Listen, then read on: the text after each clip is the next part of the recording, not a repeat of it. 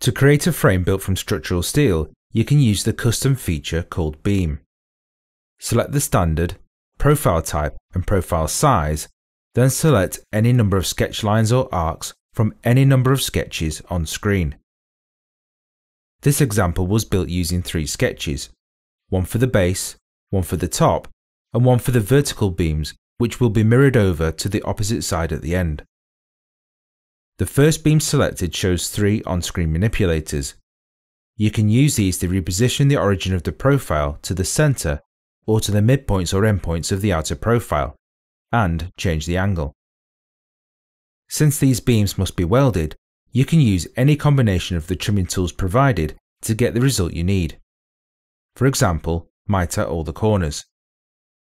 In this case though, we want to create butt joints, so pick a sketch vertex from each corner.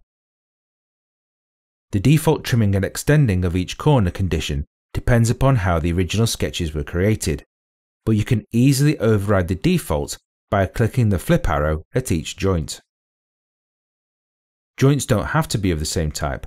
You can mix and match any combination of miter joint, butt joint, or no joint. However, please bear in mind that joints only work on 2 beams at a time. If you need to create a joint between 3 or more beams, then you need to create more than one beam feature.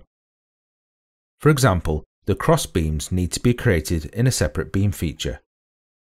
The last used profile type and size is remembered, so you just need to select the new sketch curves and reposition them. Again, the orientation of each sketch entity has an effect on the position of the beam, so you may be able to create multiple beams from multiple sketches all in the same feature. If any beams look out of place, you can unselect them and add them later in another new feature. Here you can see that these beams intersect, so use the Trim Beams option to trim by face or by part. If you trim by part, you can also set how the ends of the beams are trimmed, either flat, which is the default, or coped, to get a closer fit.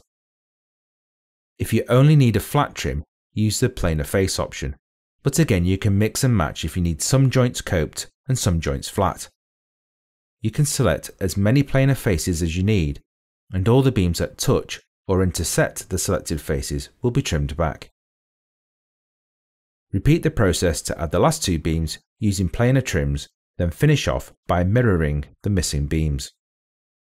Onshape's multi-part part studio and weldments are a perfect fit.